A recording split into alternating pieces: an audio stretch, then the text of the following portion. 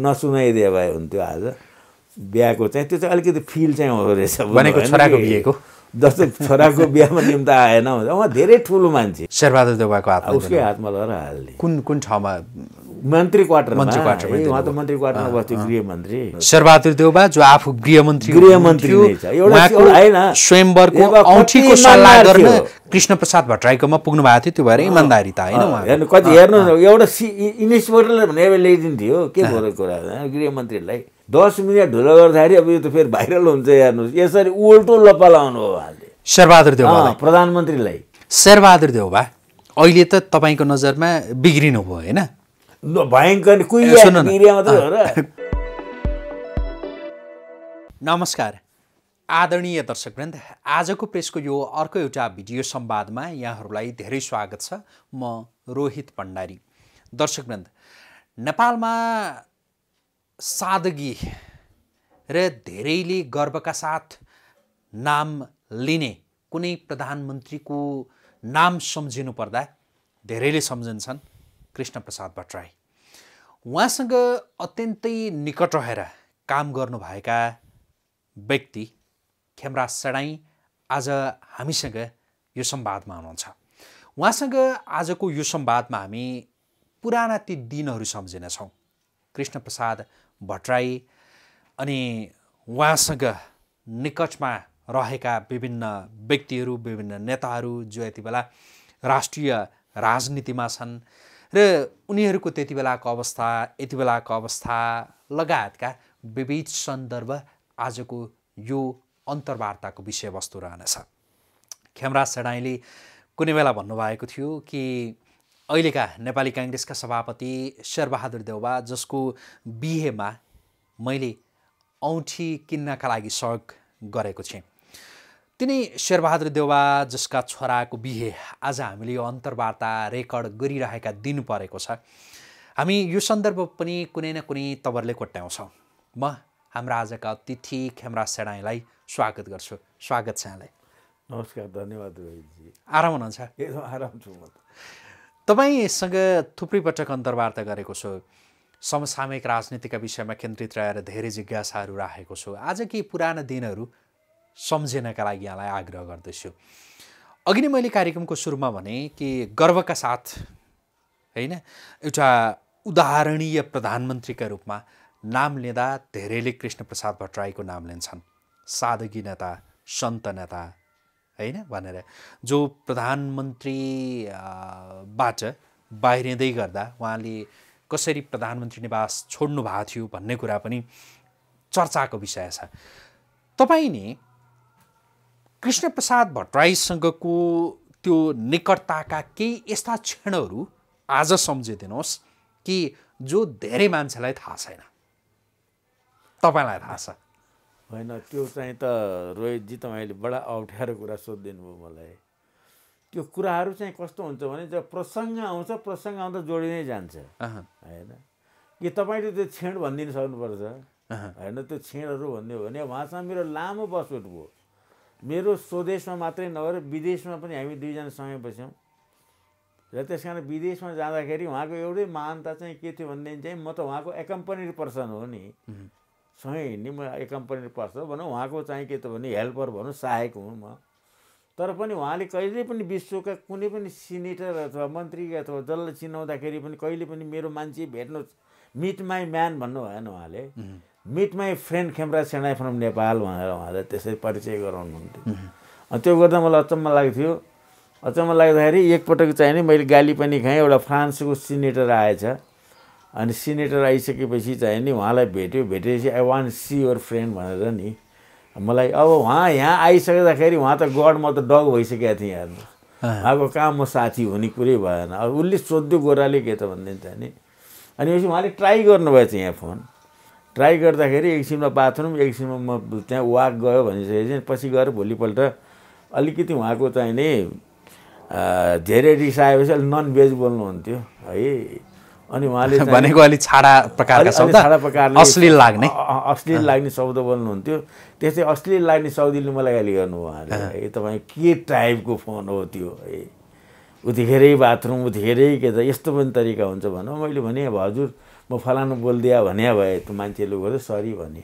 र त्यस कारण यी कुराहरू के छ भने ठुला मान्छेहरूको सङ्गत हेर्नु, ठुला मान्छेहरूकोमा तपाईँले अहिले आज हेर्नुभयो भने उनीहरू स्टेट्सम्यान थिए, त्यो के त भने जेरी खाए जस्तो कि जति खायो उति गुल्ली हुन्छ नि, उनीहरू स्टेट्सम्यान थिए। र अहिलेका मान्छेहरू यिनीहरू पोलिटिकल म्यानेजरहरू हुन्, यिनीहरू नि पोलिटिकल म्यानेजरको हातमा कन्ट्री परिया छ यो भ्याल भएको। र उहाँहरूको चाहिँ विचार उच्च हुन्थ्यो, 100औं वर्षको लिएर उहाँहरू हिँड्नुहुन्थ्यो। कतिसम्म भन्नुहुन्थ्यो भने फेरि अर्को आइको कुरालाई हेर्नुहोस्, उहाँले के भन्नुभयो भने खेमराज बाबु सेनाई बाबु भन्नुहुन्थ्यो मलाई, सेनाई बाबु मेलम्चीको पानी एक दिन आउँछ, यी कम्युनिस्टहरूले जति विरोध गरे पनि जे गर्ने पानी चाहिँ आउँछ, त्यो पानी धारा खसिया दिन एक अजुली पानी यो कम्युनिस्टहरूको मुखमा छ्यापिदिनुहोस् न है तपाईँले। त्यति बेला कम्युनिस्टहरूले उहाँको विरोध गरेको थिए, आज नहुने कुरा गर्यो। आज उहाँहरूले नि कैयन पटक उद्घाटन गर्नु हैन, अरू त सही छैन भन्नु भएन कि। त्यस कारणले अरू चिज त नयाँ उहाँले गर्ने सक्नु भने 10 पटक पनि उद्घाटन गर्नु, यिनले नाटक गर्नु आएको छ नि, नाटक गरिरहेको छ नि हेर्नु। र त्यस कारण चाहिँ तर के भने त्यो धारो उद्घाटन जुन दिन भयो त्यो दिनको दिन मलाई चित्त सबैभन्दा ठुलो कुरा के दुख्यो भनेदेखि चाहिँ कृष्णप्रसाद भट्टराईको पनि त्यहाँ नाम लिइदिया भए, उहाँले शिलान्यास गरेको चिज हो। र गर्दाखेरि उहाँले भन्नुहुन्थ्यो के त भने पानी अवश्य खस्छ, त्यो पानी आएपछि एक अजुली पानी यिनीहरूको मुखमा छ्यापिदिनुहोस् है बाबु भने त्यो छ्याप्नु मैले भ्याइनँ हेर्नु, किन मलाई बोलाइएन र त्यस कारण मेरो हैसियत पनि भएन त्यहाँ। र त्यस कारणले चाहिँ नि अब हैसियत बनाउनेवालाहरूले सम्झिएनन्, कृष्णप्रसाद भट्टराईलाई सम्झिएन, मेलम्चीको पानीका सन्दर्भमा सम्झिएनन्। त्यस कारणले हैसियत पुगेले सम्झिएनन् हेर्नुहोस्। अब मेरो त हैसियत पुगेन हेर्नुहोस्। त्यस कारणले चाहिँ नि अब मैले सम्झिएर मेरो मिसेसले सम्झेर त के मतलब आयो? त्यो चाहिँ तपाईँलाई के लाग्छ जसले सम्झिनु पर्ने हो नि सम्झिएनन् भनेर भन्नुभयो, त्यो कन्जुसाइ, छोटो चित्त, सानो चित्तका कारण नसम्झिएको भन्ने लाग्छ या मेमोरी पावर नै त्यो कम भएर भने सारा शक्ति नै पैसा कमाउनेतिर लाग्नुभयो। र काङ्ग्रेसको इतिहास र डिक्सनेरीमा कहीँ पनि पैसा कमाउने भन्ने थिएन। र त्यस कारण काङ्ग्रेसै एउटा यस्तो पार्टी हो जसले जनतालाई रैतीबाट के त जनता बनाइदिएको हो रैतीबाट। र त्यस कारणले चाहिँ नि अब त्यस्तो गरेर जन्म दिएको कृष्णप्रसाद भट्टराई, विश्वेश्वर प्रसाद कोइराला, हामी नभनौँ अहिले त हामीहरू भनौँ, म अहिले छोडी मैले, हामीहरू चाहिँ के त भने काङ्ग्रेसका सन्तति हौँ हामी। र जन्मदाताको हो त कृष्णप्रसाद भट्टराई, सूर्यप्रसाद उपाध्याय, सुवर्ण शमशेर, गणेशमान सिंह र विश्वेश्वर प्रसाद कोइराला, यिनीहरूले के त छोडेर गएका चिजहरू। र तिनीहरूले त सारा चाहिँ जन्म जयन्ती बिर्सिसके। तपाईँ कस्तो कुरा गर्नुहुन्छ? विश्वेश्वरको सिद्धान्त मात्रै नछोडिदिएको भए आज आएर नि विश्वेश्वर बाबुले एउटै कुरा के भन्नुभएको थियो भने काङ्ग्रेसले सत्ताको राजनीति गर्नु हुँदैन। जब काङ्ग्रेसले सत्ताको राजनीति गर्छ त्यो बेला काङ्ग्रेस निरर्थक हुन्छ। तपाईँ कोही बेला नि जस्तो स्वर्गीय प्रधानमन्त्री कृष्णप्रसाद भट्टराईकै जस्तो स्वभाव कता कता अलिअलि भए पनि भएका या उहाँको जस्तो सोच भएका, विचार भएका प्रधानमन्त्रीहरू यो देशमा अरू पनि त रहेछन् नि भन्ने खालको कता कता चाहिँ पाउनुहुन्छ? कोही देख्नुहुन्छ या अलिकति पनि त्यो देखिँदैन? होइन, त्यो चाहिँ के थियो भनेदेखि चाहिँ सुरुमा जब शेरबहादुरजी प्रधानमन्त्री हुँदाखेरि चाहिँ उहाँ केही गर्नुहुन्छ कि भन्ने चाहिँ के त लागेको थियो। सुरुमा चाहिँ कृष्णप्रसाद भट्टराईको जुन खालको सोच हो, विचार हो, त्यस्तै शेरबहादुर देउबामा थियो अलिकति थियो त्यो चाहिँ नि अलिअलि थियो। त्यस कारण चाहिँ कृष्णप्रसाद भट्टराईको एउटै कुरा के थियो भन्नुहुन्छ भनेदेखि चाहिँ नि नचाहिँदो काम नगर, तिमीहरूले घुस खाएको कुरा 7 तालचाभित्र सिरेको ओडेर खायो भने त्यो थाहा हुन्छ है बाबु। त्यस कारण चाहिँ देश निर्माण गर, नचाहिँदो काम नगर। उहाँको जहिले पनि के त भने त्यो के हुन्छ भने अनैतिक पैसा घरभित्र पस्यो भने सबैलाई भन्नुहुन्थ्यो उहाँले, के भन्नुहुन्थ्यो भने अनैतिक पैसा घरभित्र पस्यो भने तपाईँको श्रीमती बिग्रिन्छ। उहाँको शब्दमा त स्वास्नी भन्नुहुन्थ्यो। तपाईँको त्यो अनैतिक पैसाले तपाईँको स्वास्नी बिग्रिन्छ। तपाईँको स्वास्नी बिग्रियो भने चाहिँ त्यो तपाईँको सन्तान बिग्रिन्छ। तपाईँको सन्तान पनि बिग्रियो भने तपाईँको सर्वनाश हुन्छ है। त्यो पैसाले केही काम लाग्दैन। आखिर जहिले पनि उहाँको एउटै सिद्धान्त के त उहाँको त्यो मात्रै थियो। तपाईँले अघि शेरबहादुर देउबाको नाम लिइहाल्नुभयो होइन, कृष्णप्रसाद भट्टराईका सन्दर्भमा जो कुरा गर्दै जाँदाखेरि कृष्णप्रसाद भट्टराई र शेरबहादुर देउबा जो राजनीतिक हिसाबले त अब शेरबहादुर देउबा निकै जुनियर नै हो होइन कृष्णप्रसाद भट्टराईको तुलनामा। यद्यपि उहाँहरू बिचको त्यो सामिप्यता चाहिँ कस्तो प्रकारको थियो त? जति बेला शेरबहादुर देउबा राजनीतिमा उहाँ लाग्नुभयो, केन्द्रीय राजनीतिमा नै उहाँ जब छिर्न थाल्नुभयो त्यति बेला? होइन, यो चाहिँ कुरा के छ भने अब फ्रेङ्कली अब तपाईँले पुरानो कुराहरू गर्नुभयो। शेरबहादुर देउबा के हो त भने कृष्णप्रसाद भट्टराई क्याम्पको मान्छे होइन, बुझ्नु भएन कि? त्यहाँ दुईवटा खेमा थियो युनिभर्सिटीसम्म पढ्दाखेरि। शेरबहादुरहरू अर्कै खेमाका मान्छे, गिरिजाप्रसादको लाइनका मान्छेहरू, बुझ्नु भएन? र त्यस कारणले चाहिँ नि कृष्णप्रसाद भट्टराईपट्टि चाहिँ बलबहादुर केसी लगायतका मान्छेहरू हुन्। कुरा के भयो थियो भने 2051 सालमा जब गिरिजाप्रसादले चाहिँ मध्यावधि गरिदिनु भयो, त्यही 51 सालमा मैले पनि चुनाव लडेँ उहाँकोबाट। अनि मध्यावधि गरिदिइसकेपछि त उहाँको त अप्रत्याशित रिजल्ट आइदियो। उहाँले गर्नुभएको सबैभन्दा नेपाली काङ्ग्रेसभित्रको ब्लन्डर मिस्टेक, गिरिजाप्रसादले ऐतिहासिक गल्ती गर्न नहुने काम गरे। सिम्पल राम्रो मेजोरिटीमा आफ्नो सरकार थियो, आफ्नो सरकार राम्रो मेजोरिटीमा गइरहेको थियो। चलाउँदै जानुपर्ने ठाउँमा उहाँलाई के हो त भने अब कृष्णप्रसाद मान्छेहरूको प्रसाद भट्टराईका मान्छेहरू भित्रलाई छाँट्न पर्यो भन्ने सिलसिलामा उहाँले मध्यावधि गरिदिनु भयो। मध्यावधि गरिकन पनि उहाँले के गरिदिनु भयो त भने उहाँका मान्छेलाई त पैसादेखि लिएर जिताउनु हिँड्नुभयो। जो भट्टराई पक्षीय मान्छेहरू थिए तिनीहरूलाई उहाँले हराउन हिँड्नुभयो। उहाँ हराउन हिँड्दिनाले गर्दा के भयो त भन्दाखेरि चाहिँ अप्रत्याशित रिजल्ट आयो। रिजल्ट आइसकेपछि त्यही बेलामै के भयो त भन्दाखेरि चाहिँ तपाईँको मल्टिपार्टी सिस्टमको जुन मर्यादा थियो, बहुदलीय व्यवस्थाको जुन मर्यादा थियो, त्यो मर्यादा समाप्त भयो। उहाँले कुकृत्य गर्नु 50 सालमा उपनिर्वाचनमा कृष्णप्रसाद भट्टराई यो 1 नम्बर क्षेत्रबाट उठ्नु भएको थियो, काठमाडौँको 2 नम्बर कि 1 नम्बर त्यस्तो केही एरियाबाट। र उहाँले चाहिँ 20 मिनटको वक्तव्य दिएर उहाँलाई असहयोग गर्नुभयो। असहयोग गरेर कतिसम्म निर्लज्ज भयो भनेदेखि चाहिँ काङ्ग्रेसले गएर विद्यादेवी भण्डारीलाई भोट हाल्यो भन्दा उहाँ रुखबाट उठ्या कृष्णप्रसाद, उहाँ चाहिँ नि सूर्यबाट कृष्णप्रसाद भट्टराई र त्यस्तोसम्म भयो भन्ने सिलसिलामा त्यो 51 सालमा चुनावको कोषाध्यक्षमा कृष्णप्रसाद भट्टराईको मलाई सुधो धम्की आयो। त्यो कोषाध्यक्ष छोड्दै यताउति गऱ्यो भनेपछि त्यहाँबाट के त भने कार्यकर्ताले के थाहा पायो भनेदेखि चाहिँ जसलाई भोट दिए नि हुन्छ। त्यो बेलासम्म एउटा मर्यादा थियो। त्यहाँदेखि चाहिँ अनि अघि मैले यहाँलाई जोडेको चाहिँ के थियो भनेदेखि शेरबहादुर देउबा र कृष्णप्रसाद त्यही आउँदैछु, त्यहीँ आउनै मैले भूमिका बाँध्न पर्छ। ठिक छ, न त अपुरो हुन्छ। त्यस 51 साल अप्रत्याशित रिजल्ट आइदियो। गिरिजाप्रसाद सोधे रिजल्ट आइदिएन। नसोचिया रिजल्ट आइसकेपछि अनि चान्सले हेर्नुहोस्। त्यस कारण म जहिले पनि के भन्छु भने भाग्यम भवत सर्वत्रम न विद्या न च पौरखम भन्छ कि भाग्यमा यहाँ छ भने विद्या पनि चाहिँदैन, पौरख पनि चाहिँदैन, हाम्रो यत्रो छ हेर्नु। त्यसमा 21 के भयो त भनेदेखि चाहिँ शेरबहादुरजी अब त मेजोरिटी भइदियो त गिरिजाप्रसाद छोड्ने कुरा भएन। एकैचोटि के निस्किदियो त भने संसदीय दलको नेता भएर निस्किदियो। निस्किदिइसकेपछि अब कुरा संसदीय दलको नेता त प्रधानमन्त्री हुन्छ भोलि।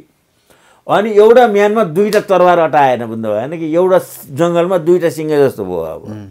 अब गिरिजाप्रसादलाई खबि नसक्नु भएपछि अनि गिरिजाबाबुले के त उनीहरूले त हुर्का हो, वास्तवमा गिरिजाबाबु सिनियरै फेरि। अनि त्यस कारण तपाईँले भन्नु सान्निध्य के थियो? हामीहरूले नेताहरूलाई बाउसँग नै मान्थ्यौँ, बाउसँग जति डराउँथ्यौँ हामीहरू नेतासँग त्यति डराउँथ्यौँ। र त्यस कारण परिया भने हामीलाई नेताले पड्काउँथ्यो पनि। हेर्नुहोस् त्यो चड्कन हान्न के त भनेदेखि चाहिँ के हुँदैन। त्यस कारण तपाईँ सान्निध्य यताउति होइन के को हामी कहाँ के हुनु, उनीहरू कहाँ के हुनु। हेर्नुहोस् यसो हाँस्दै पनि के त कार्यकर्ता दङ्ग पर्थ्यो। आज म कृष्णप्रसाद भट्टराईले मलाई हेरेर हाँस्नुभयो अनि भनिसकेपछि अनि गिरिजाप्रसादको र शेरबहादुरको टसल हुन थाल्यो। टसल हुने चाहिँ कृष्णप्रसाद भट्टराईको एउटा यस्तो गेड थियो, कहीँ पनि चाहिँ शरण नपाए मान्छेलाई उहाँले शरण दिनुहुन्थ्यो। अनि त्यसपछि अटोमेटिकल्ली शेरबहादुरजी के त किनभने कृष्णप्रसाद भट्टराईको 50 सालको उपनिर्वाचनमा शेरबहादुर त गृहमन्त्री छ नि त। उसले चाहे जिताउन सक्दैन थियो, उसले पनि चाहेन नि त। कृष्णप्रसाद भट्टराईलाई जिताउन सक्थ्यो नि गृहमन्त्रीले, उसले पनि चाहेन। हामीले कति करायौँ, चावेलमा मान्छेहरू समातेर पौडिदियो, त्यो दिन दुनियाँ भयो भनेपछि अनि त्यसपछि उहाँले के त भने कृष्णजीको एउटै काम के थियो भने उहाँको शरणको मरण गर्नुहुन्थेन। अनि गएपछि उहाँले के गर्नुभयो त भनेदेखि चाहिँ नि गिरिजा प्रसादमा प्रतिपादित ताडित भइसकेपछि अनि अनि किसिनजी कहाँ आएर शरणमा आउनुभएको। यहाँले भन्नुभयो शेरबहादुर देउबा गिरिजा प्रसाद कोइरालाले नै त्यति बेलासम्म जो माथि पुर्याएको तानेको होइन मान्छे हो। तर सुन्नु अरू पनि छ, रामचरण महत, यही अहिलेको प्रकाश शरण महत, यी सबै आदि गरेका के त चाहिँ उतापट्टिका हुन्। एक हिसाबले भन्दा गिरिजा प्रसादकै उत्पादन हुन् होइन। यतापट्टि गएर ज्ञानेन्द्र कार्की जम्मै चाहिने के त बलबहादुर केसी लगाए सबै के त हामीहरू भनौँ न, यी सबैजना चाहिँ यतापट्टिका हुन् कि। तर पछि चाहिँ त्यो 51 गएर चाहिँ उहाँले के त भन्दै निर्वाचनले चाहिँ कृष्ण प्रसाद भट्टराईको शरणमा तपाईले त्यो शब्द प्रयोग गर्नुभएको थियो कि शरणमा शेरबहादुर देउबा पुग्नुपर्ने स्थिति आयो। हो स्थिति आयो, त्यस कारण उहाँले संरक्षण गरिदिनु भयो। अनि कृष्ण प्रसाद भट्टराईको चाहिँ के थियो भन्नुहुन्छ भने गिरिजा प्रसादको र कृष्ण प्रसाद भट्टराईको के थियो भने जस्तो तपाईँले मलाई गिरिजा प्रसादलाई चिनाउनु भयो तपाईँ खुसी हुन्जेल मात्रै मैले भेट्न पाउँथेँ। तपाईँ मसँग चाहिँ तपाईँसँग मैले न्यु खोजिया भोलिपल्ट मैले गिरिवर्षले भेट्न पाउँदैन थिएँ। कृष्ण प्रसाद भट्टराईको हेर्नुहोस् अब कस्तो, जस्तो मैले लर तपाईँलाई फर एक्जाम्पल तपाईँलाई चिनाइदिएँ किसिनजी, उहाँ चाहिँ के त रोहित भण्डारी, उहाँको घर चाहिँ दोलखा, उहाँ यस्तो मान्छे ए भण्डारी भाउ ल बस्नुहोस् आउनुहोस् भनिसकेपछि दुईपटक गइसकेपछि अनि म बिग्रिएँ भने मैले तपाईँलाई नराम्रो मान्छे भन्ने बित्तिकै म -5 गइहाल्थेँ। ए त कहिले कसैलाई राम्रो कसैलाई नराम्रो भनेपछि मै कहाँ आइसकेपछि तैँले राम्रो नराम्रो भन्ने के छैन त। हेर्नुहोस् उहाँको गुण र त्यस कारणले चाहिँ तपाईँसँग डाइरेक्ट उहाँको के त भने स्थापना भइहाल्थ्यो र त्यस कारण त्यो भावना उहाँको थियो। हेर्नुहोस् उहाँको कुरा गर्ने हो भने त जहिले पनि उहाँ के भन्नुहुन्थ्यो भने गिरिजा बाबुले भद्रगोल गर्दै जानुभयो होइन, गइसके किसिनजी कन्ट्रोल गर्नु पऱ्यो भन्दाखेरि एकपल्ट मलाई मार्मिएको कुरा गर्नुभएको छ। सेना बाबु तपाईँलाई कुरै थाहा छैन, बाबुको बल्ल तल्ल प्रजातन्त्र आएको छ, हाम्रो हातमा आयो। बाबुको एउटा छोरो छ, बाउले गाली गरिदिएपछि सरासर के हो त भने टावरमाथि उक्लिहाल्यो फालान्छु भन्न थाल्यो नाङ्गै। अब त्यही छोरो नि मरिदियो भने त बर्बाद छ। त्यस कारण आइज भने जस्तै यो प्रजातन्त्र पनि गइदियो भनेदेखि त यो त मूर्ख मान्छे हो, जे पनि गरिदिन्छ भनिसकेपछि अनि त हामी जो मान्छेहरू त्यहाँ गएर आक्रोश पोख्न जान्थे लम्फू उहाँहरूले भन्नुहुन्थ्यो तिमीहरू कार्यकर्ता केटा हो, तिमीहरूको बुद्धि छैन। आज गिरिजा प्रसाद कोइराला प्रधानमन्त्री छ र न तिमीलाई सिडिओले सलाम गरिरहेको छ, जिल्ला मानेको छ, तिमीलाई चिया खुवाउँछ, पुलिसले सलाम गर्छ। गिरिजा प्रसाद गएको भोलिपल्ट अर्को चाहिँ पार्टीको प्रधानमन्त्री आयो भने तिमीहरूलाई सलाम गर्छ। हेर्नुहोस् कति उच्च विचार। त्यस कारणले के त भने कहिले पनि यस्तो विरोध नगर तिमीहरू। अब म तपाईँसँग एकैछिन जो प्रधानमन्त्रीहरूको सचिवालय होइन, प्रधानमन्त्रीहरूले त्यति बेला र यति बेला जुन तवरले काम गरिरहेछन् यसका विषयमा एकैछिन केन्द्रित हुन चाहे। त्यति बेला चाहिँ अहिले जस्तो यति बेलाका प्रधानमन्त्रीहरूको सचिवालय ठुलो भयो, प्रधानमन्त्री भन्दा अगाडि अरू नै मान्छेहरू हाबी हुन थाले भन्ने खालको कुराहरू आउँछ। चाहे तपाईँ शेरबहादुर देउबा प्रधानमन्त्री हुँदाका बखतमा होस् होइन, उहाँभन्दा उहाँको श्रीमती चाहिँ आर्जु राणा चाहिँ हाबी हुनुहुन्छ भन्ने सुनिन्छ। यता केपी शर्मा ओलीको कुरा गर्ने हो भनेदेखि उहाँभन्दा अरू नै हाबी हुन्छन्, चलाउनेहरू नै हुन्छन् भन्ने सुनिन्छ। प्रचण्डको कुरा गर्ने हो भनेदेखि उहाँभन्दा उहाँको छोरीले चाहिँ चलाइरह है, त्यो प्रधानमन्त्रीको पदमा प्रचण्ड हुनुहुन्छ तर चलाउने छोरी हो भनेर भन्छन्। यस्तै जो कुराहरू आउँछन् नि, यो सुनिरहँदा हेरिरहँदा र त्यति बेला चाहिँ कस्तो खालको थियो सचिवालय या के थियो, कस्तो थियो, कस्तो हुन्थ्यो यो भनिदिनुहोस् त। हेर्नुहोस् अब म गिरिजा बाबुको पिरियडमा त उहाँसँग सँगै बसिनँ, त्यतिखेर कृष्ण प्रसाद भट्टराईको पिरियडमा चाहिँ के थियो भने उहाँ निष्कलङ्क मान्छे भएको हुनाले सबैजना डराउँथे। किन डराउँथे भन्नुहुन्छ भने पदहरू बिक्रीमा थिएन कि, पैसा खाएर गएको मान्छेले मात्रै के गर्छ त, तपाईँले त पैसा लिइसक्नुभयो। जस्तो मैले के गरेँ त म चुनाव लड्दाखेरि मैले कसैसँग चन्दा उठाइनु भन्नु भएन कि। मेरो पनि एउटै सिद्धान्त के थियो भने जब म चन्दा उठाउँछु भोलि म जितेर आएर केही बनी भने त त्यो मान्छे आउने चाहिँ म निहुरिन्छु नि। त्यसो काम त मैले गरिदिनै पर्छ। राम्रो कामै ल्याउँछ, नराम्रो काम ल्याउँछ। त्यस्तै कृष्णप्रसाद भट्टराईको पिरियडमा के थियो भन्नुहुन्छ भनेदेखि चाहिँ नि मान्छेहरू सबै डराउँथे। हेर्नुहोस्, तपाईँको जस्तो कि चाहिँ प्रधानमन्त्री क्वार्टरमा त प्रधानमन्त्रीको निजी निवासमा बालुवाटारमा 45 जना मान्छे राख्नु पाउँथ्यो। तर उहाँले त्यो 2-4 जना भन्दा उहाँले के त उ गर्नु भएन। कति सन भने त्यहाँ चिया चमेनाको छुट्टै हुन्छ पैसा, भन्नु भएन कि अतिथि सत्कार भनेर राखेको पैसामा पनि उहाँले प्रधानमन्त्री छोडेर हिँड्दाखेरि 80 लाख रुपियाँ त्यहीँ छोड्दै हिँड्नुभयो। जब त्यो 80 लाख रुपियाँ के गर्नु पाउनुहुन्थ्यो त उहाँले, त्यो लिएर बाँडिदिन पाउनुहुन्थ्यो। उहाँको त्यो के अतिथि सत्कार सिद्धि कुरा, त्यो हिसाब किताब के त छुट्टिया पैसा। हेर्नुहोस्, होइन त्यो विचार गर्दै जाँदा कति इमान्दार होला भन्नुहोस् मान्छे भने नि। उहाँ चाहिँ के त भने शनिश्चरबारको दिन उहाँ सरकारी गाडी चढ्नु हुँदैन थियो। प्रधानमन्त्री हुँदै उहाँ मेरै गाडीमा हिँड्ने हो। हेर्नुहोस्, ए शनिबार सरकारी गाडी चढ्नु गाड सार के त लिनुहुन्न थियो। र त्यस कारण खोइ उहाँले कसैले मार्दा पनि मार्दैन थियो। हेर्नुहोस्, कसैले मार्दा नि मार्दैन थियो। त्यसपछि म बिहान सबेरै म जान्थेँ, लिएर आउँथेँ। त्यसै यहाँ बानेश्वरमा लक्ष्मीको दोकान भन्ने छ, अहिले पनि छ। त्यहाँ मासु खानु पाइन्छ। अहिले मासु खुवाउँदो रहेछ, त्यो मासु चिउरा। त्यतिखेर होइन, बिहान चिया हुन्थ्यो। शनिबार चिया हुन्थ्यो, सारा मान्छेहरू त्यहाँ जम्मा हुन्थे। अनि चिया खाइसकेपछि तर हामी कहाँ आउँथ्यो, कुबेर शर्मा कहाँ। अहिले Kuber Sharma is no more है कि, उहाँ जानुभयो। अनि त्यहाँ फेरि दोस्रो मिटिङ हुन्थ्यो फेरि सारा प्रत्येक शनिबार है। अनि त्यसपछि चाहिँ कुबेर शर्मा गएर अनि अरू सबै बिदा हुन्थे। अनि म र किशुनजी चाहिँ कहाँ त अनि अलिअलि मान्छे चाहिँ फेरि उहाँको दाईको घर छ, गोपाल प्रसादको घर त्यहीँ बानेश्वरमा। अनि उहाँको चाहिँ जेठो चाहिँ भतिजा चाहिँ के त भने दाईको छोरा विनोद भट्टराई भन्ने क्या अर्को चिया, फेरि अर्को राउन्ड चिया खाइसके त्यहाँ सबै मान्छे बिदा हुन्थ्यो। अनि भइसकेपछि अनि उतापट्टि भाउजू बस्नुहुन्थ्यो पल्लो घरमा।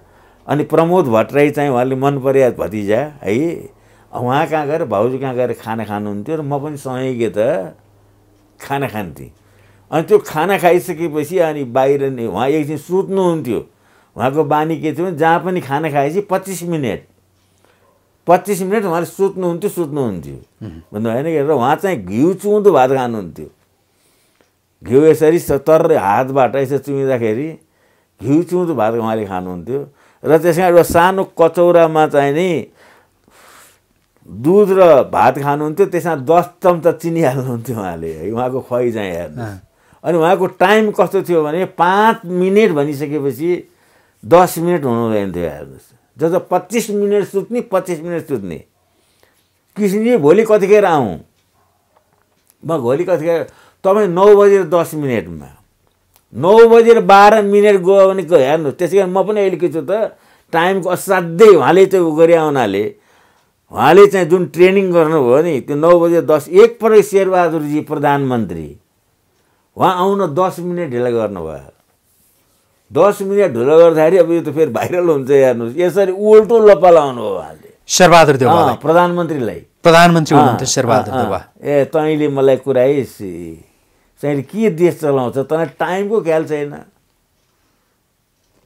हेर्नु, त्यस कारणले चाहिँ उहाँको अनौठो थियो स्वभाव। हेर्नुहोस्, त्यो एकदम टाइम र बिहान आफै जुत्ता पालिस लाउने। र प्रत्येक घरमा जस्तो यहाँ म कहाँ आउनुहुन्थ्यो, खाना खानुहुन्थ्यो, उहाँको बहनी सोफा यही नै हो, हिँडै बस्नुहुन्थ्यो, खाना खानुहुन्थ्यो। खाना खाइसकेर 25 मिनट पल्लो कोठामा सुत्नुहुन्थ्यो। त्यो 25 मिनट हेरेर चिया तयार पार्दा ढो उल्साउनुहुन्थ्यो उहाँले टाइममा। अनि उहाँलाई के त भन्नुहुन्छ भनेदेखि चाहिँ लुगा एकदम टिपटप लाउनु पर्ने। एक दिन ला लुगा उहाँले घरमा धोबी नै आउने हो लुगा लानलाई है कि। गर्दाखेरि एकपल्ट जर्मनीको फेरि एक कुरा कोट्याउँदै आउँदै जान्छ यार। अनि जर्मनीमा सोसियल कन्फरेन्स थियो बर्लिनमा। त्यसमा यता गयौँ, हामी यहाँ बस्यौँ। अनि मैले एक दिन के गरिछु त भने कमिज फेर्न बिर्सिछु। यस्तो कमिज चाहिँ फेर्न बिर्सिछु। अनि उहाँले चाहिँ नि सेणै बाबु भन्नुभयो, सुटकेस त निकै ठुलो बोक्नु भएको छ, कमिज एउटा मात्रै ल्याउनु भएको तपाईँले। कमिज एउटै लिएर आउनु त किन दोस्रो दिन त्यही लाग्यो भनेर। उहाँ त्यति सपोस्टिकेटेड के त मान्छे। र उहाँले दिँदाखेरि चाहिँ नि मान्छे नाम नलिउँ, एकजना पिएचडी गरेर डाक्टर साहब हुनुहुन्थ्यो। अनि उहाँ चाहिँ अलिकति पद जेमा पनि गएर के गरिहाल्ने त, दरखास्त दिइहाल्ने। दरखास्त दिनुको मतलब मलाई भएपछि अनि एक दिन उहाँले फट्टै सोध्नुभयो। के सोध्नुभयो भने तपाईँले के विषय पिएचडी गर्नुभयो डाक्टर साहब भनेपछि विषय हुन्छ नि, उहाँले विषय भनिदिनु भयो मैले फलानु विषय पिएचडी गरेँ। अनि कृष्ण र हजुर भनेर उहाँले सोधिसकेपछि अनि जम्मै विषयमा दरखास्त दिनु मिल्ने कुनै पिएचडी रहेछ कि त्यस्तो भनेर मैले सोधेँ। अब मान्छे काट्नु पुगेन हेर्नु, त्यहाँ बस्ने उसले बुझ्यो, त्यहाँ जाइरहनेले बुझ्यो, अरूले के त बुझेन नि हेर्नु। त्यो प्रकारको सेटाएर हेर्नु जाने त्यसरी दिने। र उहाँसँग गफ गर्दै गर्दै गइसकेपछि गफ गर्दै गर्दै अब गफ बढी भयो भने उहाँले के गर्नु त थाहा छ, यो सर्ट कहाँ किन्नुभयो बाबु तपाईँले भनेर भन्नुभयो। त्यो सर्ट कहाँ किन्नुभयो भनेपछि कुनै पनि चिज भनिदिएपछि अब बढी कुरा भएछ भने कुरा मोडेन भने गाली खाइहाल्थ्यो हेर्नुहोस्।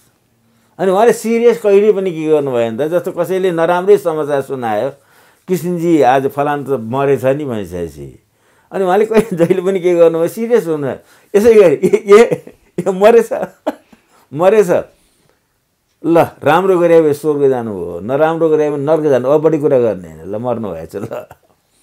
र उहाँले जे चिज पनि इजिली के त लिने, लिइसकेपछि एक पल्ट चाहिँ विश्वेश्वर प्रसाद कोइरालाले तपाईँले पुराना कुरा भन्नुभयो। अनि एक ठाउँमा त्यस्तै भने एकजना मित्रसँग चाहिँ भन्नुभएछ, मेरो कोही पनि साथी नै भएन मेरो कलिङ्स, किन के भएन भन्दा अब कृष्णजी कहिले सिरियस होइदिनु भएन है, उहाँले खालि ठट्टैमै जिन्दगी बिताइदिनु भयो। गणेश मानजी खालि हेक्टिक कुरा मात्रै गरिदिनुहुन्छ। अब गिरिजा प्रसाद मेरो भाइ भयो, त्यसमा के मैले सल्लाह गर्ने भनेपछि म सल्लाहकारी भएन मेरो त भनेर त विश्वेश्वर बाबुले भन्नुभयो भनेर।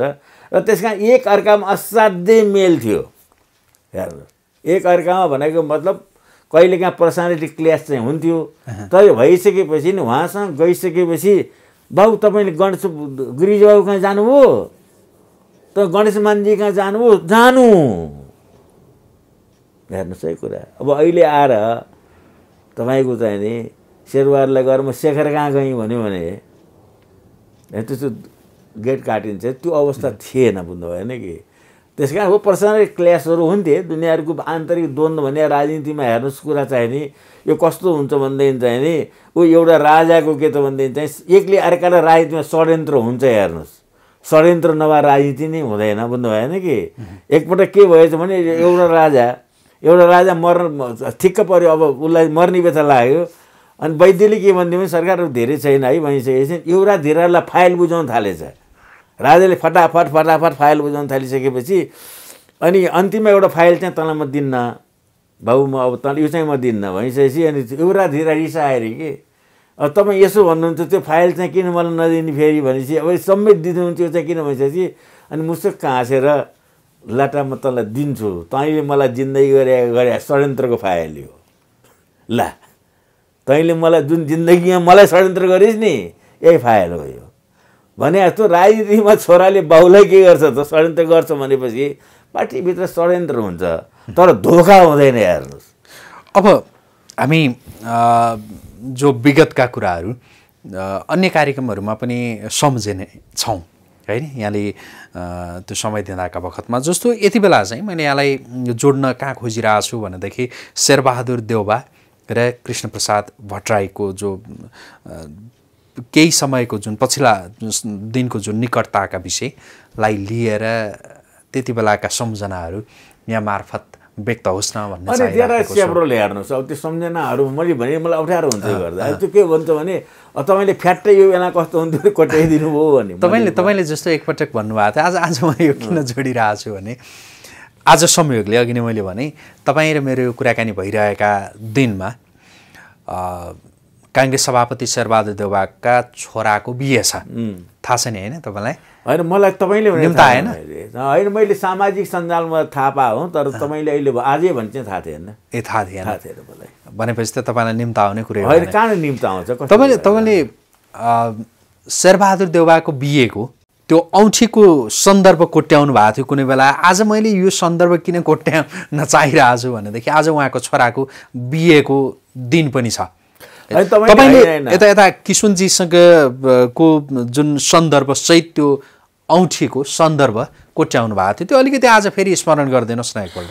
होइन, यसमा चाहिँ तपाईँले बडा मार्मिक र राम्रो कुरा सोधिदिनु भयो। यहाँ मान्छेहरूलाई नराम्रो नराम्रो उ भएर छ यो, भन्नु भएन कि कोही चाहिँ त राम्रो पनि उ गर्ने, कोही मान्छे चाहिँ के त भने ठुलो मान्छे भएर एक्सपोज गरिदियो। एक्सपोज केही पनि गरिआएन। यसमा के थियो भन्नुहुन्छ भनेदेखि चाहिँ मैले भने नि हाम्रो चाहिँ नि पार्टीभित्र के हुन्थ्यो भन्नुहुन्छ भने एउटा पारिवारिक रिलेसन हुन्थ्यो। हेर्नु, गार्जेन त हामीले नेतालाई गार्जेनलाई बाउ नै माने हुन्थ्यो, बुझ्नुभयो कि भन्दैन कुरा नि। र त्यसै कारण चाहिँ जस्तो दुर्गा सुवेदीले त्यो चुरो कुरो चाहिँ टिभीमा भन्ने उसले भनेको छ, उनले भनेका छन्, मलाई विशेषले 2 चड्कान हान्नुभयो भनेर। त्यो हामीहरूको लागि साधारण के त भन्ने कुराहरू हो। र त्यस कारण म त दिल्ली जानै पर्थ्यो। 6:30 बजी म के गर्थेँ त, उहाँ कुपनडोल बस्नुहुन्थ्यो कृष्णजी, म यता गाडी ड्राइभ गर्छु, म जान्थेँ, बसाइ मेरो यहीँ नै हो। गर्दाखेरि उहाँको बिहाको कुराहरू चाहिँ चलिरहेको रहेछ, त्यति मलाई थाहा पनि थिएन। हेर्नु छ कृष्णजीसँग त सरसल्लाह चाहिँ उहाँले केटीकै विषयमा पनि सल्लाह गर्नुभएको रहेछ। र सल्लाह गर्ने सिलसिलामा कृष्णजीले फ्र्याङ्क के भनिदिनु भएको रहेछ भने, त हामी राजनीति गर्ने मान्छे, ल्याङफ्याङ्गे मान्छे, त डडेलधुरा त जन्मे, हाम्रो सुत्ने ठेगान पनि हुँदैन, खाने ठेगान पनि हुँदैन बाबु। त्यस कारणले त्यो सफिस्टिकेटेड राणा फ्यामिलीको केटी बिहा नगर, त उसले पनि दुःख पाउँछ, त हामीले पनि दुःख पाउँछौँ, त्यस कारण यो नगर पनि भन्नु भएको रहेछ। भन्ने सिलसिलामा एक दिन बिहान सबै आउनुभयो। उहाँ गृहमन्त्री हुनुहुन्थ्यो। हेर्नुहोस् है, हेर्नुहोस् कति इमान्दार, शेरबहादुर गृहमन्त्री र क्वार्टरमा बस्नुहुन्थ्यो, कति इमान्दार। हेर्नुहोस् भनिसकेपछि त्यो उनलाई केही पनि चिकन फ्राई हो, त्यसको लागि उहाँको लागि केही पनि थिएन कि त्यो एउटा औँठी भनेको। अनि आउनुभयो, आउनु भइसकेपछि उहाँ आउनुभयो, आइसकेपछि म सँगै नै थिएँ। अब मेरो एउटा बानी चाहिँ के छ भने मेरो आफ्नो औकात मैले भुल्दिनँ, बुझ्नु कि हो आमाई भन्ने मलाई थाहा छ, बढी जान्ने भएर मलाई सोध्नु पनि छैन। ऊ आइसकेपछि म किन भित्र बस्ने, केही कुरा होला होइन। मलाई तर काहीँ पनि कृष्णप्रसाद भइरहेर एउटै काम गरेँ, कहिले पनि बाहिर जा भन्नु भएन उहाँले, आफै बुझेर जानुभयो। मैले यसो विचार गरेँ केही भन्न आयो होला, बिहान सबैले शेरबहादुर चाहिँ बिहान धेरै बेर सुत्ने मान्छे आएको। अनि आइसकेपछि भेट मैले कृष्णजी बर्बाद हो भन्नु उहाँले। के मैले चाहिँ यो बिहा गर्नेलाई यो स्वयम्वरको औँठीलाई मैले सुनको औँठी तयार गरेँ। राणाजीको छोरीले त सुनको औँठी दिनुहुन्न रे। त्यस कारणले चाहिँ हिरा औँठी के त दिनुपर्छ अरे कृष्णजी, मसँग त पैसा छैन, के गर्ने होला। ल बाउ र छोराको आयो कि आएन, अब गार्जेन भयो कि भएन भन्नु। शेरबहादुर देउबा जो आफू गृहमन्त्री नै छ, एउटा स्वयंवरको औँठीको सल्लाह गर्न कृष्णप्रसाद भट्टराईकोमा पुग्नु भएको थियो, त्यो भएर इमान्दारी त होइन। हेर्नु कति हेर्नु, एउटा इन्सपेक्टरले भने ल्याइदिन्थ्यो के भयो कुरा गृहमन्त्रीलाई है। अनि भनेपछि अनि तिम्रो चाहिँ त्यो हिरा औँठीलाई कति पर्ने रहेछ शेरबहादुर भने, कृष्णजी धेरै पैसा पर्ने रहेछ। कति पर्ने रहेछ भने 75,000 रुपियाँ पर्ने रहेछ। आज तपाईँ सोधिदिनु भयो, धन्यवाद, मैले के यसलाई प्रस्ट्याइदिन्छु आज, बुझ्नु भएन कि। अनि भनिसकेपछि सेना बाबु तपाईँ भित्र आउनुहोस् त भन्नुभयो। एउटा फाटक ढोका थियो, त्यति ठुलो केही पनि भएन, बुझ्नु भएन। ती उभिरहेको थिएँ, भित्र आउनुहोस् त भनेपछि ल त्यो हिरा औँठी चाहिँ के त त्यो 75,000 रुपियाँलाई सेनाले किनिदिन्छ। ल सेना बाबु है उहाँ। अनि भनेपछि उहाँले मैले के भन्ठाने भनेदेखि चाहिँ अब ऊ गइसकेपछि उहाँले दिन चाहनु भएन। उहाँ गएपछि झिकेर दिने होला के त, अनि मैले पुर्याइदिने होला, मैले त त्यही सम्झेँ। अनि उहाँ जानुभयो। सिसाँडेपछि भोलि बिहान नै आउँछ, तपाईँ एकपटक मलाई बिहान चाँडै आइदिनुहोस् है, 7 बजी आइदिनुहोस् है, भाइ जाडो महिना छ। अनि भनेपछि उहाँ जानुभयो। अनि गएपछि मैले पनि कृष्णजी खोइ त्यो पैसा लगिदिनु पऱ्यो नि, उहाँ दिनु न त्यो पैसा भनेपछि अरे तपाईँ किनिदिइराख्नुहोस् न यार। अनि मैले भने एट ए टाइम 75,000 रुपियाँ झिक्न सक्ने भए म तपाईँ कहाँ बिहान सबेरै उहाँदेखिबाट यहाँ टेलिफोन उठाउन आउँछु, मेरो त्यो हैसियत भए के भने हजुरले यो भनेपछि मलाई थाहा छ तपाईँ सक्नुहुन्छ, हेर्नुहोस् प्लिज डोन्ट जोक भन्नु उहाँले त। It worth, I will compensate you, शब्दै यही, I will do something, no problem, I will compensate, okay. अनि भोलिपल्ट बिहान म यताबाट गएँ। अब त्यो बेला म वास्तवमा शक्ति पनि हेर्नु त्यति म गर्न के त यहाँ मान्छेलाई के त मैले सापर दिएको होइन है, हेर्नुहोस् है, सापर दिए पनि होइन, उहाँले डाइरेक्ट मसँग मागे पनि होइन कि भाया किसिमजी के त त्यो गयो, पैसा मेरो गयो, हेर्नुहोस् है। तपाईँसँग थियो पैसा चाहिँ घरमा? त्यो बेला मसँग चाहिँ पैसा चाहिँ अलिअलि कति 75,000 कि कति भन्नु? 75,000 भन्नु भएन कि। अनि त्यसपछि कुरा के हो भनेदेखि चाहिँ नि म यता थापाथली पुगेको थिएँ, शेरबहादुरजीको फोन आयो, तपाईँ कहाँ आइपुग्नु भयो यार भनेर। म आउँदै आम अन्त गयो भने ल र मैले के गर्ने त पैसा ल दिएँ, शेरबहादुर देउबाको हातमा, उसकै हातमा ल र हालिदिएँ। कुन ठाउँमा? मन्त्री क्वार्टरमा। उहाँ त मन्त्री क्वार्टरमा बस्थ्यो, गृहमन्त्री। अनि गर्दाखेरि यो मैले भन्ने भइसक्यो, मान्छेले तिर्यो कि तिरेन, तिर्न दिएकै होइन। यही त फेरि काङ्ग्रेसभित्र के हुन्छ भने कसैले कसैलाई तिर्दैन, हेर्नुहोस्, तिर्ने गरी कसैले पैसै दिँदैनन्। फेरि उनले के भयो त मसँग डाइरेक्ट मागे पनि होइन नि, इन्डाइरेक्ट म के भयो त भन्ने त्यहाँ मेरो पैसा परे हो, त्यो कुरा थाहा छ उसलाई राम्रोसँग नि है। अनि गर्दाखेरि यो गएर के भयो त भाइरल भयो। त्यसमा मलाई के छैन त, अनि मान्छे भन्छ, अनि मैले भन्छु के त भने अनि अब तपाईँको तिर्ने त्यसको वर्थ कति त भ्यालु। जतिखेर मैले के गरेँ त भने उसलाई 75,000 त औँठीको लागि पैसा दिएँ, त्यो पैसाले अहिले उहाँको जग्गा घरबाटमा 7 रुपियाँ जग्गा आउँथ्यो, हेर्नुहोस्। बुढा नीलकण्ठ त्यहीँ उहाँको एरियामा 7 10 रुपियाँ नै आउँथ्यो, हेर्नुहोस् है। त्यसको भ्यालु कति भने चाहिँ मैले आशा गरे पनि होइन, त्यसले म गरिब भए पनि होइन, फेरि भन्नु भएन कि खान नपाउने भए पनि होइन, र मैले आशा गरेर दिए पनि जस्ट फर हेल्प, हेर्नुहोस्, एकले अर्काले हेल्प। अनि त्यो सन्दर्भ चाहिँ हुन्छ नि, पछि शेरबहादुर देउबाले कुनै न कुनै रूपले व्यक्त गर्नुभयो कि गर्नु भएन? सेडाईजी तपाईँले त यस्तोसम्म गर्नुभएको थिएन, नजिकै थियो उहाँको। तपाईँ कस्तो कुरा भयो भन्नुहुन्छ भने पछि गएर चाहिँ जब यो राजाको पिरियडमा त उहाँलाई एउटा मुद्दा लगाएर सबैजना जेल पऱ्यो नि, पुलिस एकाडेमीमा उहाँ के त राखिएको थियो महाराजगञ्जमा, त्यहाँ राख्दाखेरि कुरा के भने मेरो मिसेस अमेरिका गएको थियो। कतिसम्म नजिक थियौँ भने चाहिँ बिहान 10 बजीतिर म त्यहाँ जान्थेँ, राति 10 बजी आउँथेँ, हेर्नुहोस्। उसले मलाई छोड्दैन थियो, शेरबहादुरजीले त बस्नुहोस् न यार, बस्नु यति के भनेपछि। अनि बेलुका 9-10 बजीतिर अलिअलि बिजुली पानी खाएर ऊ र म बस्थ्यौँ, दुईजना जेलभित्रै भयो त्यो चाहिँ नि। अनि खाएर बाहिर निस्किन्थ्यौँ, म निस्किन आउँदा त्यतिखेर मपासे थिएन, हेर्नुहोस्। अनि बेलुका राति म 11 बजीतिर आउँथेँ, आउँदाखेरि चाहिँ नि अनि त्यहाँका पुलिसहरू त बिचरा त्यहाँ बसेको चाहिँ नि हवलदार ठुलो मान्छे भयो नि, त्यो हुँदै जाँदाखेरि पछि उहाँ प्रधानमन्त्री भइसक्दाखेरि चाहिँ नि अब मेरो त रिलेसन छैन, हेर्नुहोस्। मैले जिन्दगीमा के जानिनँ भनेदेखि चाहिँ नि म जहिले पनि के भन्छु भनेदेखि चाहिँ म ओभर एम्बिसियस पनि म छैन, हेर्नुहोस्। मैले कहिले पनि आफ्नो औकात पनि भुलिनँ, त्यो फलो गर्नु भएन मैले। त्यसपछि कुरा के हो भन्नुहुन्छ भनेदेखि चाहिँ नि अनि त्यो पुलिसहरू मसँग सलाम गर्न थाले कि यसलाई भन्यो भने त ठुलो मान्छे अब केही गरिदिन्छ भनेर। तर मेरो उसको रिलेसन के त झगडा भएन है, फेरि हेर्नुहोस्, झगडा भएन। झगडा नभएपछि उहाँ पछि गएर सिल्ली हुनुभयो, को आफ्नो को अर्को उहाँलाई केही पनि थाहा भएन, कसले कुन बेला गुण लायो। त्यही भएर यो दुर्गतिमा आज उहाँ हिँडिरहनु भएको छ। आज त्यो गतिको मेरो शेरबहादुर देउबा, त्यो गतिको आज 1-1.5 रोपनी यो कम्पाउन्डमा बसेर 5 पटक होइन 2 पटक मात्रै प्रधानमन्त्री भएर यो देश बनाइदिए भए आज मेरो शेरबहादुर देउबालाई मन परी मान्छेले गाली गरे मैले सुन्न पाउँथेन। कतिसम्म भने मैले वाकमा हिँडिराखेको थिएँ, त्यहाँ 2 जना मान्छे अहिले दिन हिँडिरहेको थियो, भक्कलक्क मर्या सुन्न पाएन भने त्यो खसी काटेर खान्थेँ। नेताले त्यसो भन्छ, नेतालाई त्यसो भन्छ। नेता भने गार्जियन हो, 5 पटक प्रधानमन्त्री गए के त अब।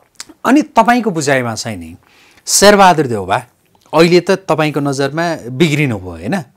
भयङ्कर तपाईँको शब्द कुइनु होइन, नेपाली के कहिलेबाट चाहिँ तपाईँले अघि नै भन्नुभयो कस्तो इमान्दार हुनुहुन्थ्यो भनेर भन्नुभयो होइन? त्यो इमान्दार कस्तो भन्ने कुरा तपाईँले कहाँ जोडेर भन्नुभयो भनेदेखि उहाँको बिहेमा औँठी होइन, औँठी किन्न मसँग पैसा छैन भनेर कृष्ण प्रसाद भट्टराईसँग जानुभयो, त्यो पनि गृहमन्त्री बाबु जस्तो गरी बा यसो गर्नु भने जस्तो गरी जानु, त्यो इमान्दारिता कम इमान्दार हो त त्यो। अनि उहाँले जहिले पनि के भन्नुहुन्थ्यो कृष्ण प्रसाद भट्टराईले भने यो मान्छे इमान्दार छ, सेना बाबु किन इमान्दार छ भने यसले 5,000 माग्यो भने 5,000 मात्रै माग्छ, 6,000 दियो भने 1,000 फिर्ता दिन्छ। अरू काङ्ग्रेसीहरू चाहिँ 5,000 चाहियो भने 25,000बाट सुरु गर्छ। र त्यस कारण यो मान्छे इमान्दार छ, यो मान्छे बेस्ट छ है। यो भरपर्दो मान्छे छ, जहिले पनि कृष्णजीको भने यही हेर्नु। अनि कहिलेबाट चाहिँ उहाँ बिग्रिन थाल्नु? अब बिग्रिनु त कसरी कहाँबाट बिग्रिनु हो भने तेस्रो पटक प्राइम मिनिस्टर चाहिँ म चाहिँ एकपटक चाहिँ 1998 म के भएको छु त भन्ने चाहिँ नि उहाँ प्रधानमन्त्री हुनुहुन्थ्यो, आइजी उहाँको सल्लाहकारको रूपमा म के भएको छु त चाइना स्टेट भिजिट पनि गएको छु उहाँसँग होइन। र त्यस कारण रिलेसन कस्तो थियो भन्नुहुन्छ भनेदेखि चाहिँ नि म चाहिँ नि त्यसपछि हामी 2-4जना मान्छे चाहिँ त्यहाँ एम्बेसीमा खाना गएर थियो बेलुका, हामी बाहिरतिरै खाना गयौँ कि कहाँ एम्बेसीमा गएर खाना खाने भनिसकेपछि अनि जब चाहिँ ब्याङ्ककबाट प्लेन के त जब ब्याङ्ककबाट प्लेन के त भनेदेखि चाहिँ नि उडिसकेपछि उहाँ त फर्स्ट क्लासमा माथिल्लो तलमा त उहाँ त भने भइसकेपछि गार्ड आएर मलाई के भन्यो, हजुरलाई माथि प्रधानमन्त्रीले बोलाउनु भएको छ।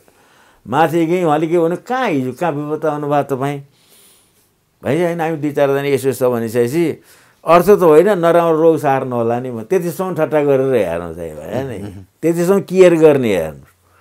अनि गरिसकेपछि पछि उहाँ बेलायत जाने बेलामा प्रधानमन्त्री नै हुँदाखेरि चाहिँ बेलायत जाँदाखेरि चाहिँ म गइनँ, मैले जानु पाइनँ। अनि पछि गएर कृष्णजी कहाँ के हुँदाखेरि ऊ त ठुलो मान्छे चाइना त गयो, बेलायत चाहिँ मसँग गएन भन्ने सिलसिलामा त्यसपछि उहाँ तेस्रो पटक प्राइम मिनिस्टर हुनेसँग प्राय म के होस् त म सँगसँगै जस्तै है। त्यस कारण चाहिँ कुनै डेकोरम पनि थिएन। त्यतिखेर म पनि चुरोट खान्थेँ, उहाँ पनि चुरोट खानुहुन्थ्यो। त्यस कारण मान्छेहरूले देख्दा यसरी बसिन्थ्यो, बसेर म चुरोट तानेर मजासँग के त अझै फ्रेन्डली भन्दा होइन कि त्यो व्यवहार चाहिने के त हामीहरूको हुन्थ्यो कि। त्यसपछि अनि मैले चाहिने पछि गइसकेपछि अनि मैले तेस्रो पटक जतिमा त्यस्तै भयो, झगडा होइन भन्दा होइन। अनि त्यसपछि म एकपटक गइसकेपछि उहाँले कहिले पनि मलाई बाहिर भेट्नु भएन।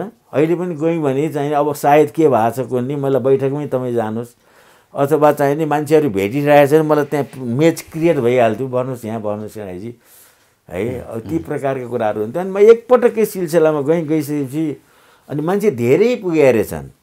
अनि उहाँले अब यसलाई भेट्नु थाल्नुभयो। अनि मैले भने हेर्नु सुरु गर्नु हुँदैन, चाँडै नि के त भेट्नुपर्छ मान्छेलाई, चाँडै तपाईँलाई केही गर्दिनँ भनेर नि मान्छे आएछन्, तपाईँलाई केही माग्नु मात्रै आएको छैन नि कार्यकर्ताहरू, अलिकति इन्ट्याक्ट हुनु पऱ्यो भन्दाखेरि नि उहाँले चाहिँ नि के बुझ्नु पऱ्यो, हुन्छ हुन्छ हुन्छ हुन्छ भन्न थाल्नुभयो। अनि मैले भने तपाईँले के, मैले भने तपाईँले के हुन्छ हुन्छ भन्नुहुन्छ, मेरो नाम के हो भन्नुहोस् त भने मैले चाहिँ गरेँ। मेरो एउटा बानी चाहिँ के छ भन्नुहुन्छ भने जब मैले कुरा गर्छु, कुरा गरेपछि मैले राजासँग कुरा गरौँ, रङ्कोसँग कुरा गरौँ, मलाई के छ भने म छेम्मे हेर्नु मजासँग कुरा गर्छु। मलाई डिभाइनली गिफ्ट छ, मलाई अत्यास पनि लाग्दैन, केही नै गर्दैन। अरू गर्ने सिलसिलामा अनि मलाई लाग्यो अब तपाईँले चाहिँ पार लाग्दैन। अनि मैले त्यसपछि I never been his get eigen, यो मान्छेबाट पार लाग्दैन भनेको उहाँले हुन्छ हुन्छ हुन्छ मात्रै हुन्छ। मैले के सुरमा के सुर छ उहाँको थाहा भएन। त्यसपछि मेरो नाम के हो भनेर सोध्नु, मैले भने तपाईँले भन्नु त मेरो नाम के हो भन्नुहोस् त, मैले के भने मैले है। अनि चाहिँ नकराउनुहोस् तपाईँको यस्तै यस्तै गफदेखि के आउँछ त आउँछ भन्नु। अनि पछि गइसकेपछि मलाई फ्रेङ्कली स्पिकिङ अनि अलिकति मलाई के भयो त भने उहाँले एउटा मलाई पद अफर गर्नुभयो भन्नुभएन कि। अफर गर्ने सिलसिलामा चाहिँ नि मैले भने तपाईँ साँचो बोल्नुहोस् है भनेर नि, मतलब फ्रेङ्क तपाईँसँग आज मैले के लुकाउने कुरा के छ र।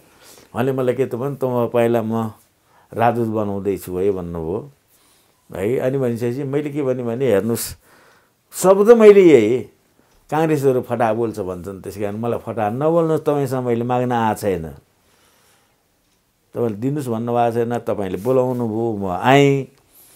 आउने सिलसिलामा फ्रस्ट्रेसन भन्ने मान्छेलाई हुन्छ, हेर्नुहोस् मेरा छोरी छन्, मेरा ज्वाइँ छन्, श्रीमती, मैले हल्ला गर्छु, हल्ला गरिसकेपछि के त भोलि तपाईँले गर्नु भएन भने फ्रस्ट्रेसन हुन्छ, त्यस कारण यो नगर्नुहोस् है।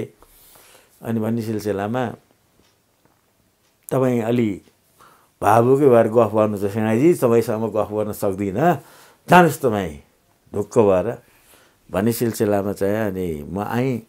अनि मेरो मिसेसलाई भने के भन्नु बोलाएर रहेछ भने यसो भनेको छ, तर हल्ला नगर है भने भएर मैले शब्द हेर्नुहोस् तिमी हल्ला नगर है, फेरि यो त के हुन्छ त भने नि बेकारमा यिनीहरूले गर्ने भएन नि पछि गएर भन्ने सिलसिलामा। अनि पछि गएर चाहिँ नि दसैँको बेलामा चाहिँ नि यो उनको एउटा बानी छ विजय कुमार। अनि त्यसपछि चाहिँ नि उहाँले खाना खानु बोलाउनु भएछ। खाना खानु बोलाउने सिलसिलामा मेरो नाम विजय कुमारको एउटा बानीको उसले कसैलाई सिफारिस पनि गर्दैन, उसले है कि कसैको प्रेज पनि गर्दैन। मेरो चाहिँ फ्यामिली फ्रेन्ड उहाँ आउनुहुन्छ, यहाँ बस्नुहुन्छ अनि सिलसिलामा सही मान्छे नाम लिनुभयो विजय हो, उहाँ ऊ केही भन्दैछ, I am doing something to हिम भनेर नि सही मान्छे नाम लिनुभयो भनेर। अनि बेलुका फोन गरेँ, दाइ यसो यसो छ है, तपाईँ केही हुँदैछ भने। अनि पछि मलाई केही भएन। फेरि मेरो कस्तो सम्झनुहुन्छ भने हुँदाखेरि भयङ्कर खुसी हुनु, मेरो अनुहारमा परिवर्तन आउँदैन मेरो भन्ने बुझ्नु भएन कि। अनि भएन भने अनि भनेपछि पछि गइसकेपछि मैले त्यसै भन्ने। अनि पैसाको चलखेल भयो अरे भन्ने कुरा आयो, पैसाको चलखेल कति करोड करोड के भयो अरे भन्ने कुरा आइसकेपछि अनि मैले चाहिँ के खबर गरिदिएँ भने अनि त्यो बेलाको त्यो 75,000मा त्यहाँ 7 रोपनी जग्गा आउँथ्यो, 1 रोपनी बेच्दा 2 ठाउँको हुने रहेछु म भन्ने कुरा भइसकेपछि अनि यही टोलमा चाहिँ उहाँ कसको मृत्युको उसमा आउनु भएको रहेछ। अनि आइसकेपछि त्यहाँनिर चाहिँ यो हाम्रो प्रदेश सांसद नरोत्तम वैद्य त्यहाँ मेरो यता भित्र पर्ने ठाउँमा उभिएर आएर छ। ओखो वैद्यजी किन भन्दा होइन त्यहाँ शेरबहादुर दाइके त आउनु भएको छ, त्यहाँ जाउँ न तपाईँ भनेर भने। मैले म जान्न, ऊ आएर चाहिँ म जान्न, ठुलो बडाको काम मैले जानिरहेको छैन भने म भित्र पसेँ। अनि पछि त्यहाँ यहाँनिर भित्र पस्ने बेला भयो, ऊ फर्केर आउने बेला हुन्छ सांसद, जाउँ खेमरा दही कहाँ चिया खान जाउँ भन्दाखेरि म जान्न, त्यसले डायलग दिन्छ जान भनिसकेपछि भोलिपल्ट पशुपतिमा त्यो वैद्य हाँसेर दाइ तपाईँको यस्तो रिलेसन पो रहेछ उहाँले यसो भन्यो त्यसरी ऊ गरे हो कि तपाईँ। त्यस कारणले अब उहाँले आज भन्नुभयो तपाईँले, बरु तपाईँले नसुनाइदिए भए हुन्थ्यो आज बिहाको चाहिँ त्यो चाहिँ अलिकति फिल चाहिँ हुँदो रहेछ भनेको छोराको बिहेको जस्तो छोराको बिहामा निम्ता आएन भन्छ। उहाँ धेरै ठुलो मान्छे, अब हामी जस्तो उहाँहरू गड भइसक्नु, हामी डग भइसकेका छौँ कि। त्यस कारणले गडहरूले अब के त हामीहरू जस्ता मान्छेलाई जस्तो अस्ति चाहिँ नि दामोदर गौतमको चाहिँ नि ग्लोबल टेलिभिजनमा हाम्रो प्रकाश गिरीले ल्याएको थियो। हामीले कति मार्मिक हेर्नु, त्यो बेलाको मैले मात्रै औँठीको कुरा किन म चाहिँ शेरबहादुरको डेरा गएँ, ओठ क्वालिटी पसेर बसिआएर छ। बधाई के हो भन्दा मैले गौतम मैले त 3 दिन बोकेर नखाएको भन्दाखेरि मसँग पैसा पनि छैन, किन्ने चिज पनि छैन, त्यो पसलमा लिन्छौँ भने उधार मैले तिरेको छैन। पुरानो भइसकेपछि मैले गएर चामल किनेँ, दाल के किनेर ऊ पनि खाएँ, मैले पनि खाएँ, 2 दिनलाई पुग्ने भात त्यहीँ छोडेर हिँडेँ है। तर आज म बिरामी भएर रामचन्द्रले के गर्यो त फोन गर्यो, उनीहरू तन्तरमा भयो नि त, राष्ट्रपतिले चाहिँ फोन गर्यो, ए दामुदाई के चाहिँ के गर्नुपर्छ भन्यो। तर त्यसको भानुलाई मैले फोन गर्दा त्यसले चाहिँ के गरेन त मलाई रेस्पोन्स पनि गरेन। हेर्नुहोस् है अब कुरा नि। त्यसपछि म घर आएँ, घर आएर 4-5 पाती चामल के त मैले बोकेँ, त्यो बेलामा गाडी थिएन, उसो नैकाप घर अनि दाल चामल ल्याएर मैले पुर्याइदिएँ अब शेरबहादुरलाई। र त्यस कारणले रामचन्द्र पौडेल पहिला रक्सी खान्थ्यो, अल्सर भएपछि उसले रक्सी छोड्यो। अस्ति ग्लोबल टेलिभिजनमा यी पुराना सत्य तथ्य कुराहरू गर्दाखेरि चाहिँ के त भने अब हामीहरू त्यहाँ न्यु रोड जान्थ्यौँ, गएपछि त्यो मासाङ गल्ली भन्ने थियो, हेर्नुहोस् तपाईँलाई थाहा छैन, इन्द्रचोकबाट एउटा गल्ली स्वाटा आयो भने माओवादी निस्किन्छ।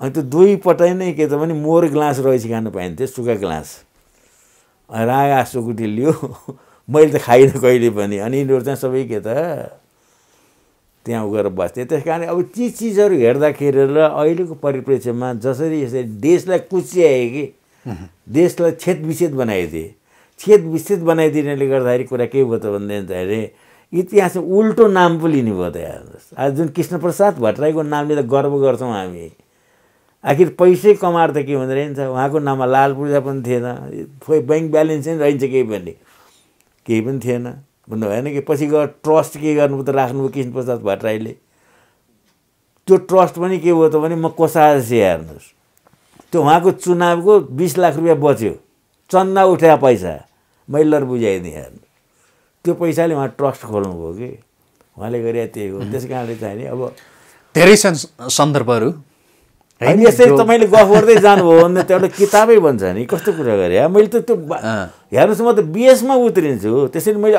वाहियात गफ गर्नै जानेको छैन। हेर्नुहोस् र मैले उसको यसो गरिदिएँ, म ठुलो मान्छे पनि भएको छैन, फेरि म यस्तो ठुलो त्यो के हो र भन्दिनँ। ऊ नै हो, शेरबहादुर यो क्यामेरा सेना तर उसले लक्ष्मीप्रसाद देवकोटाले कवितामा भनेको छ कि उनलाई त गरिब भन्ने, गरिब भन्छ ऊ सुखको मजै धनी, पाइन्न संसारमा कतै पनि विलासको लालस दास छैन म मिठो छ मेरो रसिलो परिश्रम हेर्नु मलाई आनन्द मलाई घमण्ड छ simple living and high thinking हेर्नुहोस् गान्धीले जुन भन्नुभयो नि त्यहाँ आज के हुन्थ्यो त म यो धेरै राम्रो घरमा बस्ने धेरै राम्रो घरमा बसी 4 मना चामल त भात खान्न थिएँ मैले 1 बोतल त रक्सी खाँदैन थिएँ एउटा खसीको मासु खाँदैन अब के हुन्छ यो बुढेसकाल भयो प्लेटमा डाक्टरको अनुहार आउँछ हेर्नुहोस् है के खानु हुँदैन र त्यस कारण चाहिँ पैसाले के हुन्छ भनेपछि तर के त पदमा पुगिसकेपछि अब तपाईँले क्यामेरा चलाएर हिँडिरहनु भएको छ एक क्यामेराकै मर्यादा पालन गर्नु भएन भने राम्रो फोटो आउँछ आउँदैन त्यस्तै यिनीहरूले के छ भने